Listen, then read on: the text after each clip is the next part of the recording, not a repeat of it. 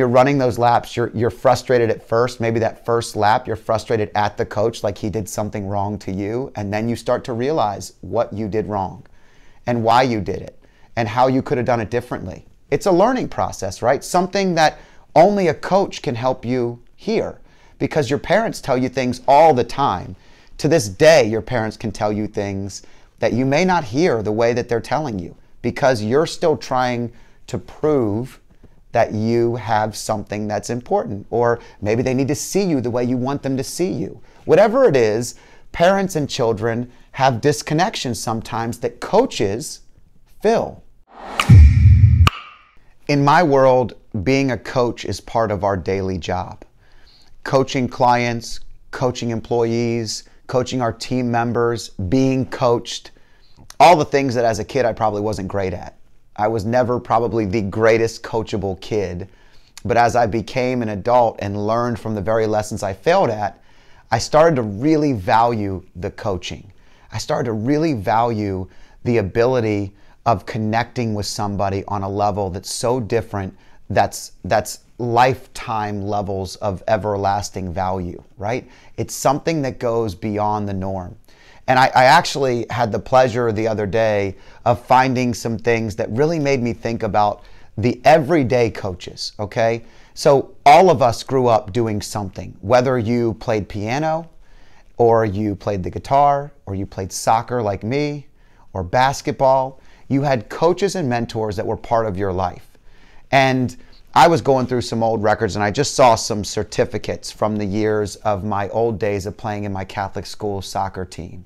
And I had some of the greatest years with my buddies on those teams. And we played all the way through like kindergarten through 7th and 8th grade. And I'll never forget the fun things that we did and the relationships we had. But this day, I was really focused on thinking back on the coaches. And, you know, one coach in particular had us all those years. Mr. Army was our coach, and he's no longer with us, but I'm very grateful for every single second that he invested in me as an individual. A coach, when you're a kid, is one of those things where you kind of take it for granted in the moment. Even parents, sometimes we take it for granted. But it's another way of connecting with your children that's providing such a positive influence. I was disciplined on the regular. I mean, I ran more laps. I can still see him telling me to go run a lap. One time I was practicing the flip throw-in, which I could do quite well in the 6th, 7th, and 8th grade, and it was quite popular when I was a kid. My kids laugh at me today about this, but I was practicing the flip throw-in, and man, I got it dialed in, and I flipped and threw that ball and hit him right in the back of the head. I ran laps the rest of that practice. And I never forgot that lesson. I never forgot to look around and evaluate my surroundings before you do something stupid. You know, really, when you could have done it differently. It's a learning process, right? Something that only a coach can help you hear, because your parents tell you things all the time.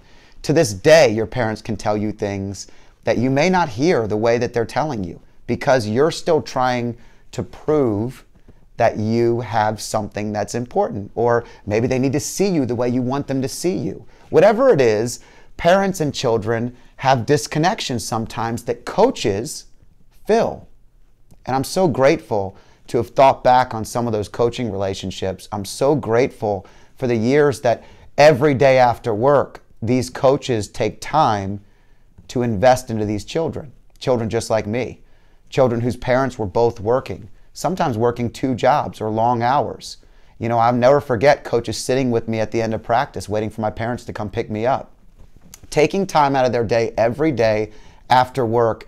How tired are we? How tired is mom or dad when they come home from work after getting the kids up and getting them to school and feeding them and doing everything you do in the day and then go coaching? I know that I've done that, and I've coached a lot of years of my life, and I think it's one of the most fulfilling things I have. The face you see, the wave you get, the feeling you feel when someone comes back to you and tells you something you said or did in their life that you don't even remember saying, because it was so mundane and average and regular to us, but it was so impactful and powerful and amazing to the investment in that child.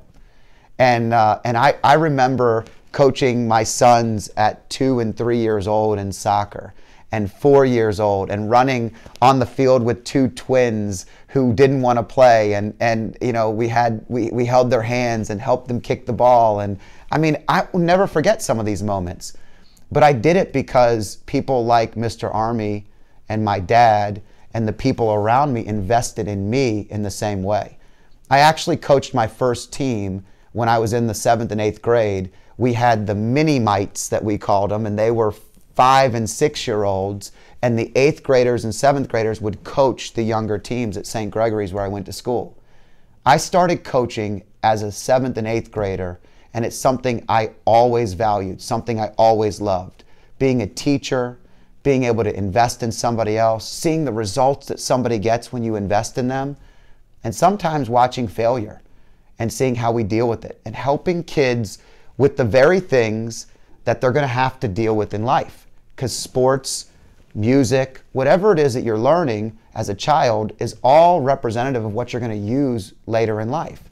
If you don't learn to fail early and often, life it can be very difficult, right? And coaches help us along the way. I still sit on the sidelines sometimes and have moments with players where I know that it was a difficult situation for them.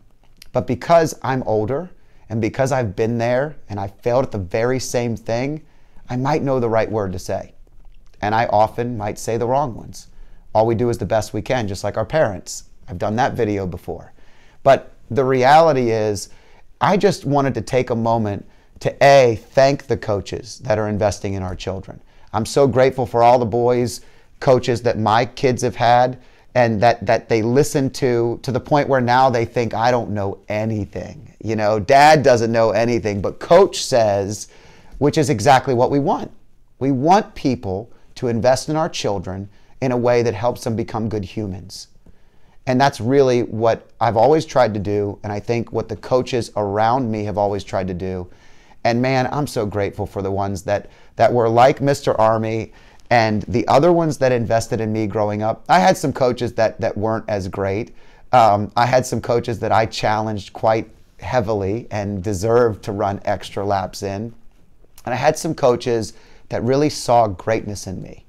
They saw something special in me that I didn't see in myself maybe at that moment or time.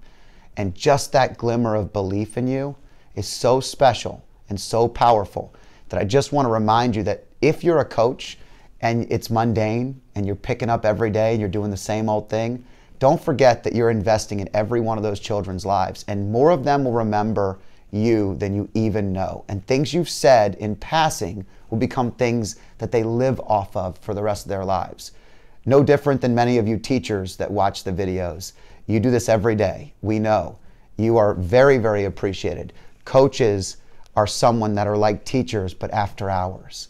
And so all I know is the best part of my career, the best part of my job, the best part of my life is whether I'm coaching children or adults today and finding that value of how we can take it to the next level, how we can take them to the next level, or maybe we can just help them get through something that's tough. So thank you to all the coaches, and thank you to my coaches that helped me get where I'm at. It allowed me to continue to learn and remember that I don't have it all figured out.